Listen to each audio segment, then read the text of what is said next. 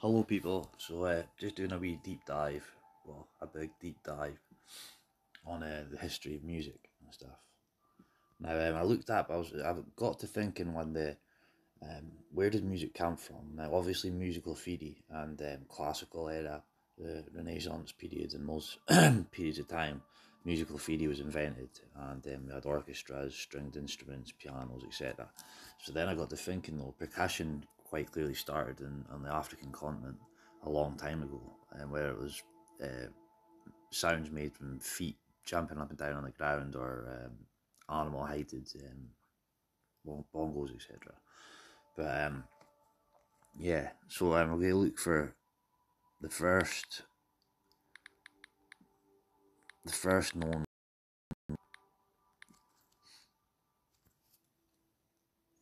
It was the Hyrian hymn number 6, and it was considered the world's earliest melody, but the oldest musical composition to have survived in its entirety is a 1st century AD Greek tune known as the Seikilos Etipa, probably butchering that word, and it was found engraved on an ancient marble column used to mark a woman's graveside in Turkey. Now, that was in the 1st century Anno Domini, so after Christ's death, so we're talking like, well, the 1st century, but that can't be right. So then I got to thinking, excuse that, then I got to thinking, first known first known mention of African percussion. Now I'm thinking along the lines of the early explorers of Africa, the continent, or what we later became the colonizers. Obviously, before that, they were just traveling, trying to go around the Horn of Africa and discover new shipping routes and shipping lanes and new continents and things. It was an exciting time. But I'm looking into the people that actually made the journey into the heart of Africa. So they actually had expeditions. I believe the Spanish or the Portuguese paid for many expeditions to do that. The English done it. The Dutch done it. So yeah, the history of African drumming origins. It's widely believed that djembe, pronounced djembe, has its origins with the Numu, a social class of professional blacksmiths for the Mandinka. Yeah, right, hold on, this viewer. See, now this is saying it was the 12th century. So, by the 12th century, by the Mandinka tribe in what is now Mali in West Africa, it has been played by West Africans for generations, forming an integral part of ritualistic life in Mali, Guinea, Senegal, and other neighbouring West African countries. But what I'm wanting to find is first interior exploration of Africa by Europeans, because the Europeans are the ones that invented musical theory, and percussion must have come from somewhere. So here we go. There we go. Portuguese explorer Prince Henry, known as the Navigator, was the first European to methodically explore Africa and the oceanic routes to the Indies. From his residence in Algarve region of southern Portugal, he directed successive expeditions to circumnavigate Africa and reach India. So that's what they were looking for. They're looking for a way to get around the silk trade, so they could faster shipping lanes, which is where the canal, I believe it's the Suez Canal, is it? Anyway, there's one of these canals that connects Africa. Is there one in Africa? I'll look that up in a minute. Might be in the wrong part of the world. That was South America, maybe. So he's not the one I'm looking for. Why did the first Europeans enter the interior of Africa? The Europeans first became interested in Africa for trade route purposes. They were looking for ways to avoid the taxes of Arab and Ottoman empires in Southwest Asia, so they would go around it and go around the Horn. Sailing from Africa was the obvious choice, but it was a long voyage and could not be completed without pit stops along the way, which is where they got massacred, because every time the Europeans got off the boat, they would put their stuff down, go to sleep, and get butchered in the middle of the night. You can't find this stuff on Google right now, but I've read about it before. They literally had to beg for their life, kind of thing, and pay bribes, and it was just nasty warfare on both sides. Horrible atrocities committed on both sides, white, black, Spain, English, Dutch, etc. But so yeah, it's hard to find information. So Prince Henry, when was he doing it?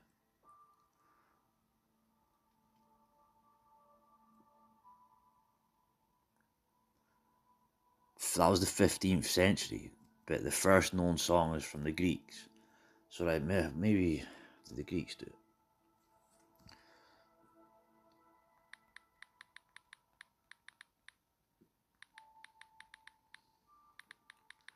Greek Africa Exploration Expedition.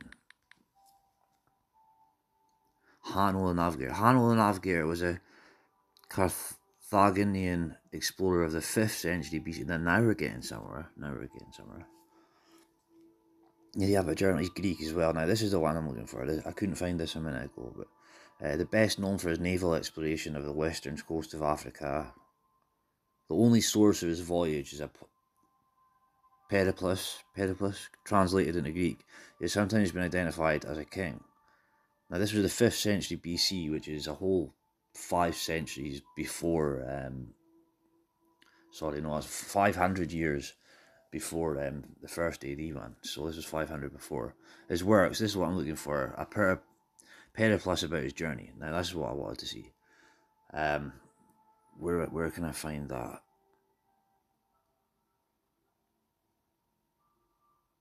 See, it was written in 1913 though.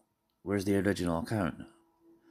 It was written in the Punic language, has been lost. No, that's not good. That's not what I wanted to hear. So it's been lost. Now, what I was looking for him to mention any mention of West African or any African drumming, percussion, any kind of musical creativity, because personally I believe that the percussion came from Africa because it's a natural rhythm. You don't need any strings, you don't need any resources, you can do it with your hands, you can do it with your feet, you can do it with your tongue. And I just think it's a bit out of order that there's never any mention of this in history. Everyone will tell you that without European intervention or without European invention of stringed instruments, wind instruments, and all that other stuff, and musical theory, we therefore wouldn't have the music that we have today. But to have, even though they didn't have percussion in early classical music, I don't believe, not to my knowledge anyway, or the percussion that they did have was animal skinned. It was laid in an animal skin. Like if you go to the Americas and look at the Native Indians, they done the same. They would use deer hide, elk hide, and things for the drums. So the original version is lost, and 101 lines long. The Greek translation is abridged, so see, it's like it's been erased from history. In the 5th century, the text was translated into Greek. 2 copies remain extant, dating to the 9th and 14th centuries. There's the route that they took. So you literally can't find any evidence of early African musical creativity. Earliest known African music. Saharan green cultures left a legacy of rock art. That's different as art. The earliest scene of music, such as the painting below, it is probably one of the oldest existing testimonies to music and dance in Africa, and is attributed to the Saharan period of the Neolithic hunters. Well, there you go. That's pretty much what I'm looking for. Couldn't find that earlier.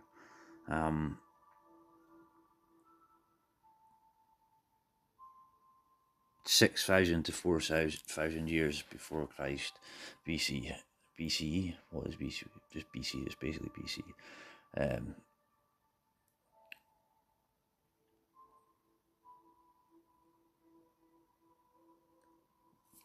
So they really was.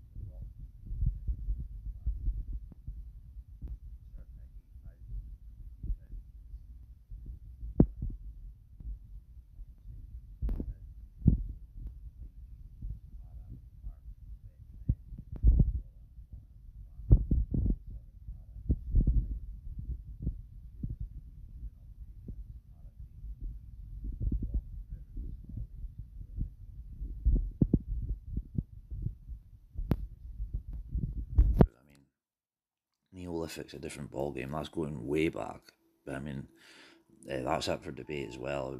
What race, what nationality, what race and complexion the Neolithic period people had, because the sun was a different temperature back then, because we're talking literally thousands of years ago. So yeah.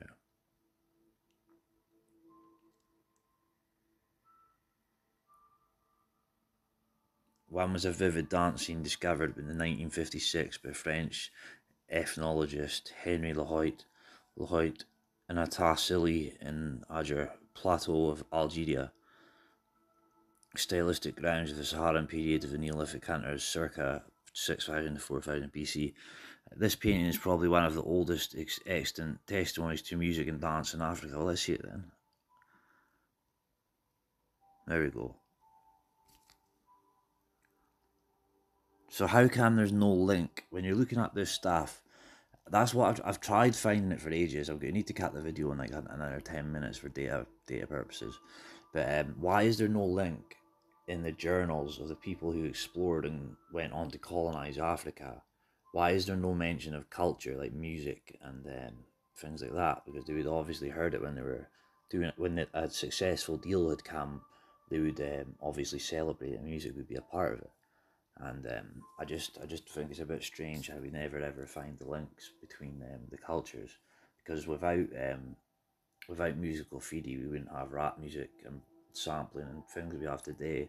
But without the percussion and dancing from the African continent, etc., we wouldn't have had the musical feedy at all, because percussion was a big part of it. So I'm not expert when it comes to classical music. This is just me pondering my thoughts kind of thing. But yeah, so there's that rock painting.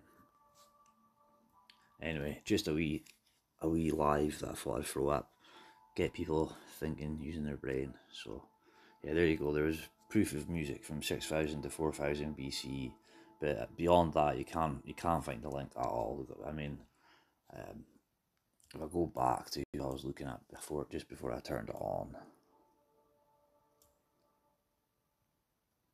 wasn't Prince Henry, wasn't African drowning. Him, yeah, we know that. Yeah, this was it. David Livingstone in Central Africa. Now, I was looking up his journal regarding his journey through Central Africa, and these are the original pages, and I couldn't find a single mention of music throughout the entirety of the journal. And there's hundreds and hundreds of pages, but there's not a single mention of music. If I had a computer, things would be a lot easier, but I don't.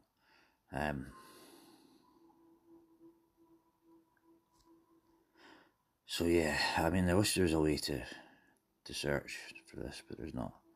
If anyone can get on me and let me know if there's any mention of music in this journal, that'd be one. That was from, he was a Scottish missionary as well, just so, to be aware. So yeah,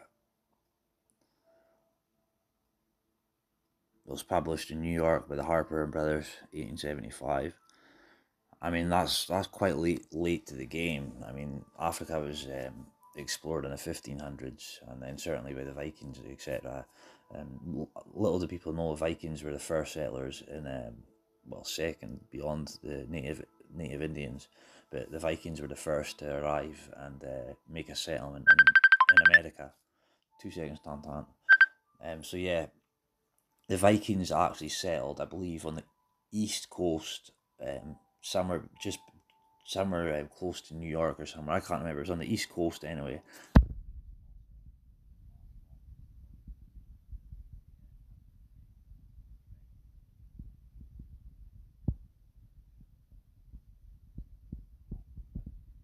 But for whatever reason, the Vikings were wiped out, and it was erased from history.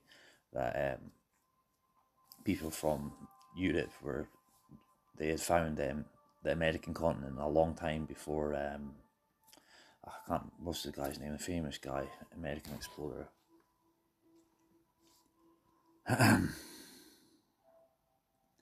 That's hilarious. I can't even remember the guy's name.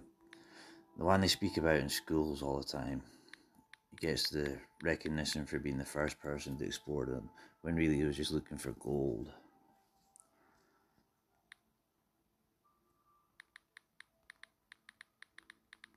I honestly can't think for the life of me. Now there we go, that's the Viking one, but that's not even what comes up usually. Columbus, that's who it was, Columbus. Christopher Columbus. Yeah, so anyway, I'll try and find more. If I can dig up any more information on the stuff that I'm looking up, I'll get on it. I don't even know if this was a good video, but it is what it is. Peace. Scotland's best, Stevie Trey.